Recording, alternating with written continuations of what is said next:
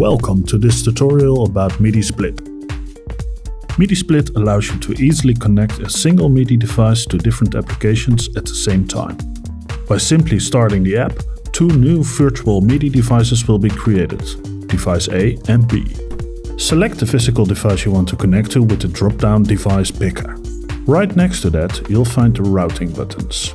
These buttons control the data flow. For instance, in this situation, all data from the device will be routed to A and B, but only the data from the application connected to A will flow back to the device. This will help you to prevent conflicting behavior. With the 4 in and out buttons, you can make any routing combination. Thanks for watching this tutorial. Don't forget to subscribe.